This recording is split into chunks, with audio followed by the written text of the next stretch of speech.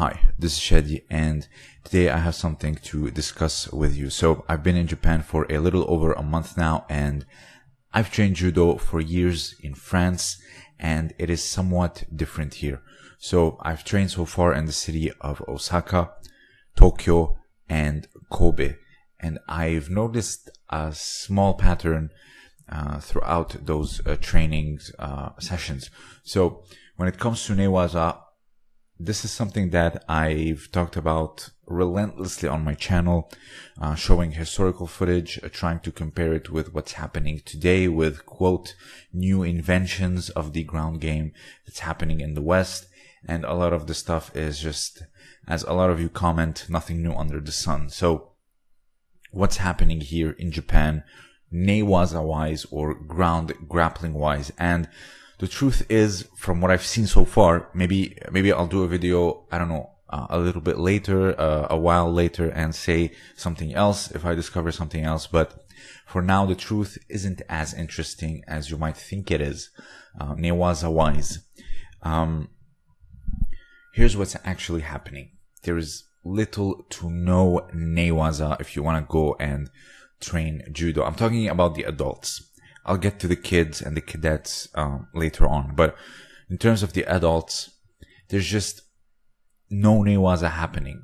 You might say, okay, well, if you're doing all these stand-up rounds, then I'm sure you're getting to practice your transitions, because transitions, they're also a world of their own. You can see a lot of people invest in them, like Neil Adams and so many others. And I hate to break it to you, but there's also no transition training. Yes, there are some drills that we do here and there, but in terms of when we spar and when we do randori, there's not much. And the reason is the following. You see, when you fill up the mats, all these people are fighting. Even you can go watch like the Japanese national team. You can see it's a full house, like ippai, like just full house. And let's say something happened, and then you and your partner are now on the ground. You know, you want to pass guard, you want to maintain a pin, you want to, I don't know, go for a lock, go for a strangle. A lot of the times it's going to be hazardous for you and your partner and the others. You know, you might trip, someone might trip on you, someone might fall on you, someone can get injured because there is an obstacle, a huge obstacle in the way on the ground. So a lot of the times, you know, when people are, you know, starting to engage in Newaza, and, you know, someone has a good position and they want to, you know, proceed to take advantage of it, the sensei is going to be like, no Newaza, you know, it's dangerous for the others, you know, get back up. And that's something that's, to me, it's a bit, I don't know what, like, how to put my finger on it, but, it's not something I like. In France, even if we didn't do rounds on the ground, like, for example, a lot of the times we start training and the first 2 or 3 rounds, they're always Newaza. And if not, sometimes the sensei just doesn't have that, you know, flavor for Newaza, doesn't like it that much. He's gonna be like, just start standing. But there's always room for transitions. We always transition. We always go for the pin. We always go for the arm lock. And, you know, from all the instructionals I've seen, like Jujigitame and, you know, Sankaku, etc., I managed to apply a lot of them in training because the allowance of that transition. But here, barely any, you know, Newaza training. If you want to do a round, you can actually pick someone, if, you know, both of you obviously consent to it, and go to the side of the mat outside of the red or orange square, and you can do your rolling there. But this is where another issue comes up, is that a lot of Japanese judokas just simply do not like Newaza. They're gonna tell you, sure, maybe you can drill your uchikomi, I don't know Newaza. And it's not that they're lying, I do believe them, but it's not something that they practice, or they haven't practiced it in years. And I'll get to that because of the kids later on. Or you can do your uchikomi on me, you can drill if you want, or sometimes they will do a round with you, and maybe that's it, just one round that you can get in the entire couple of hours.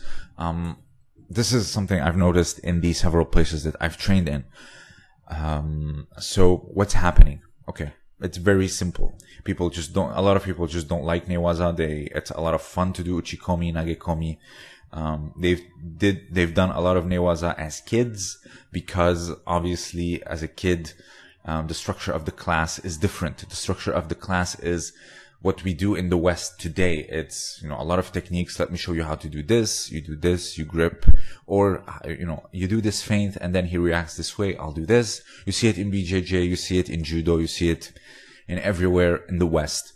But in Japan, after quite some time, it becomes very classic that you come, you drill, you warm up, a lot of, entry of your favorite techniques and then just rounds and rounds. Because as an adult, I'm not gonna teach you how to do a technique or something. You just, because for example, let's say I'm a Seoinage specialist for the sake of argument.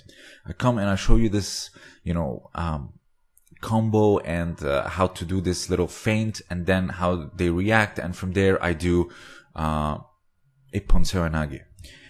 But a lot of people, maybe they don't do it. They do Tomoenage, they do Ouchigari, they do Uchimata, and it's not gonna help them. Of course, obviously they learn something new, but is it gonna help their game?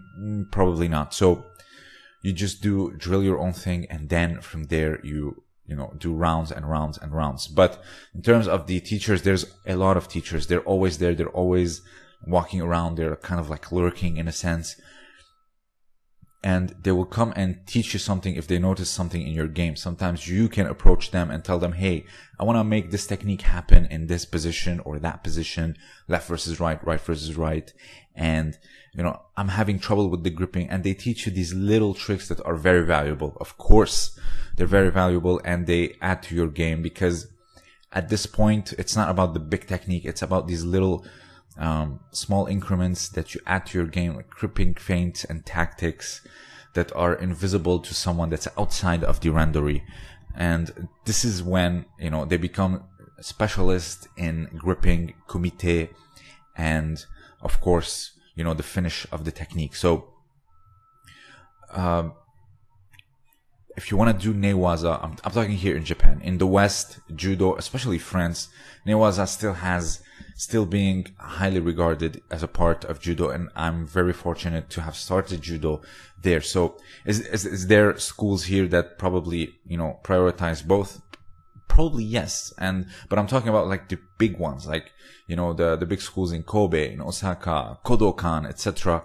It's a lot of newaza. And if Judo Highlights is listening to this, I really hope he can give his 2 cents on this, because he's been here for years now. And he even commented recently on my post. He says, I've cross-trained BJJ since there's very little newaza in Japan. And I think I'm not the only one who made that observation. So what's happening here?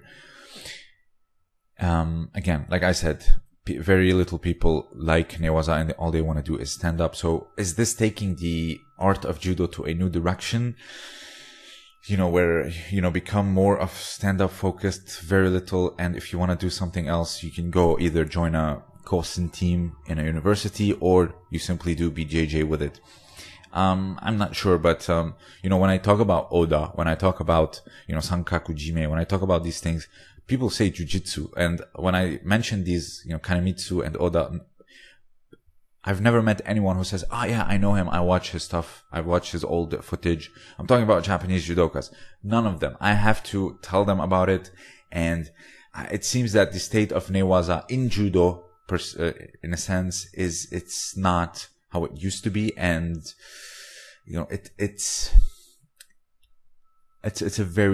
it's an observation that I did not want to make in a sense, but there's still Kosen Judo, of course.